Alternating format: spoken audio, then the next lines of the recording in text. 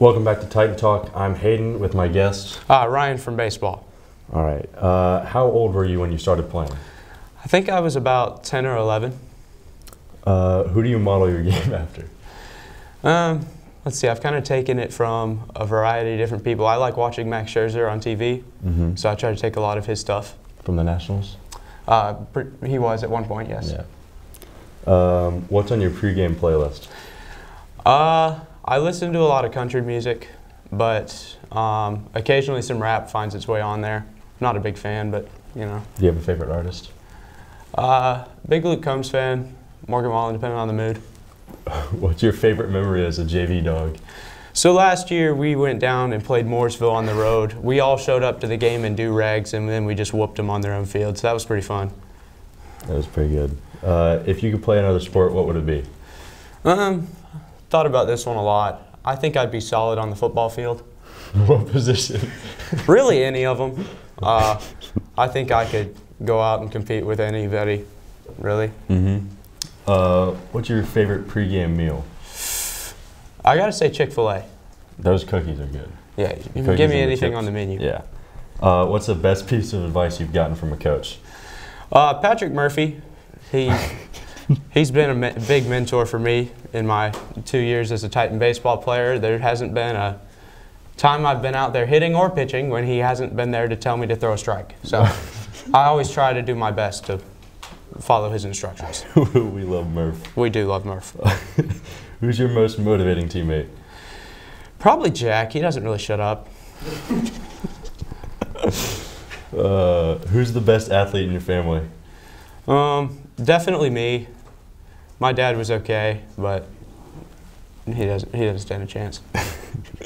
Tell us what the hashtag The Village will see when they come to a baseball game. When they come to a baseball game, the hashtag The Village is going to see us pretty much maul everybody that comes into our field. Yeah, just in every way. Okay.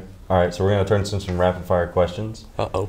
If you could be great at any Olympic sport, which would it be? Definitely the high diving thing. High diving? Yeah, that junk looks fun, if I could do any of it. Hot weather or cold weather? Hot weather. Favorite class? None of them. Okay. What are you scared of? Nothing. All right. What's the most used emoji on your phone? Probably the laughing emoji. I like to laugh. We'll be right back.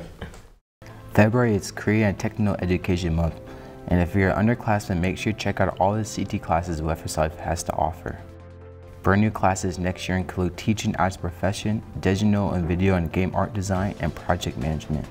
And don't miss out on our great classes in Business, Marketing, Family, and Consumer Science and Technology. Talk to your guidance counselor or CT teacher for more information. Titans, come join us at next week's athletic events. Our teams love getting your support in the Village. Take a look at the schedule to see what's going on. Times and dates are subject to change, so make sure you're following us on Twitter at WFSportsMKTG for all of the current info. Mini Fair is coming to West Forsyth on Monday, February 27th.